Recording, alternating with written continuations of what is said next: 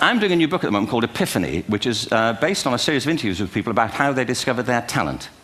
I'm fascinated by how people got to be there. It's really prompted by a conversation I had with a wonderful woman who most people have never heard of. She's called Gillian Lynn. Have you heard of her? Some have.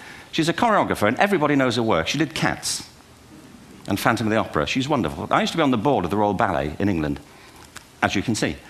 And anyway, Gillian and I had lunch one day. I said, how'd you get to be a dancer? And she said it was interesting. When she was at school, she was really hopeless. And the school in the 30s wrote to her parents and said, we think Gillian has a learning disorder.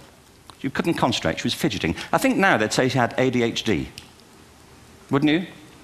But this was the 1930s, and ADHD hadn't been invented, at this point, so it wasn't an available condition. People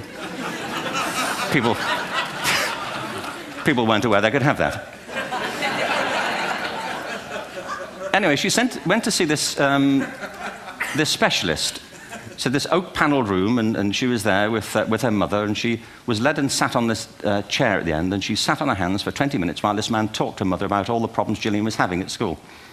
And at the end of it, because she was disturbing people, her homework was always late and so on, little kid of 8, in the end, the doctor went and sat next to Gillian and said, Gillian, I've listened to all these things that your mother's told me. I need to speak to her privately. So he said, wait here, we'll be back. We won't be very long. And they went and left her. But as they went out the room, he turned on the radio that was sitting on his desk. And when they got out the room, he said to her mother, just stand and watch her. And the minute they left the room, she said she was on her feet, moving to the music. And they watched for a few minutes, and he turned to her mother, and he said, Mrs. Lynn, Gillian isn't sick, she's a dancer. Take her to a dance school. I said, what happened? He said, she did. I can't tell you how wonderful it was. We walked in this room, and it was full of people like me. People who couldn't sit still. People who had to move to think.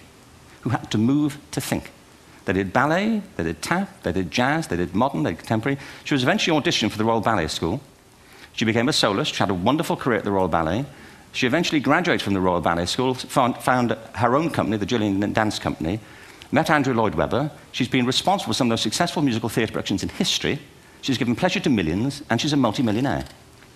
Somebody else might have put her on medication and told her to calm down. Now, I think